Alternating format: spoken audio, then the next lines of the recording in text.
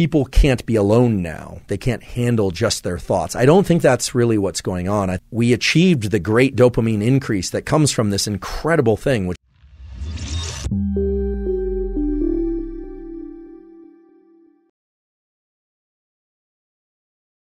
it's extremely common nowadays to see people texting and doing selfies and communicating in various ways, listening to podcasts, listening to music, doing all sorts of things while they engage in other activities, or going to dinner and texting other people, or making plans, sharing information. That's all wonderful. It gives depth and richness and color to life. But it isn't just about our distracted nature when we're engaging with the phone. It's also a way of layering in dopamine. And it's no surprise that levels of depression and lack of motivation are really on the increase. Everything that we've talked about until now sets up an explanation or an interpretation of why interacting with digital technology can potentially lead to disruptions or lowering in baseline levels of dopamine.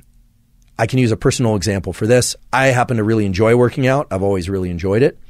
But in recent years, I noticed that if I was bringing my phone to my workouts, then not only was I a little bit more distracted and not focusing on what I was doing as much as I could have or should have, but also I started to lose interest in what I was doing. It wasn't as pleasurable. I would feel like it just didn't have the same kind of oomph, and I was beginning to question my motivation.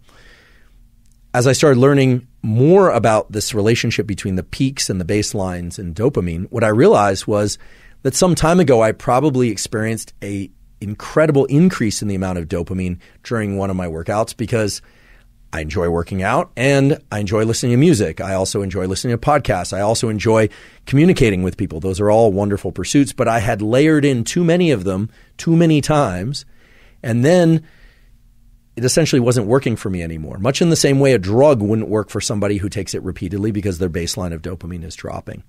So at least for this calendar year, I've made a rule for myself, which is I don't allow my phone into my workouts at all. No music, at least not from the phone. It can be in the room. I might listen to a podcast in the room, but I don't listen to anything or engage in anything on my phone. No texting whatsoever. And most of the time, I just don't even bring it with me for that period of time. It's only a short period of time. I'm not training that often. This is something that I think has been misinterpreted as people can't be alone now. People talk about, they can't walk across the street, or they can't go anywhere, ride the bus, can't be on the plane without being in contact. They can't handle just their thoughts. I don't think that's really what's going on. I think what's happened is that we achieved the great dopamine increase that comes from this incredible thing, which I personally enjoy, being able to communicate by phone, by text, and exchange pictures and send links and these kinds of things, social media. But then what happens is it doesn't have that same fulfilling aspect to it. And it tends to remove the excitement and the pleasure of the very activities that we are engaged in. So I know this is a hard one for many people, but I do invite you to try removing multiple sources of dopamine release, or what used to be multiple sources of dopamine release, from activities that you want to continue to enjoy or that you want to enjoy more. And now you understand the biological mechanisms that would underlie a statement like that. It takes a little bit of working with. I know it can be challenging in the first week or so of not engaging with the phone during any kind of workout. That actually was really tough.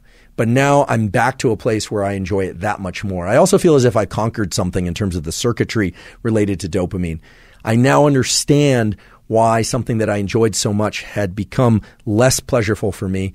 And there's a deep, deep satisfaction that comes from understanding, okay, there wasn't anything wrong with me or what I was doing or anything at all. It was just there was something wrong with the approach I was taking, which was layering in all these sources of dopamine and dropping my baseline.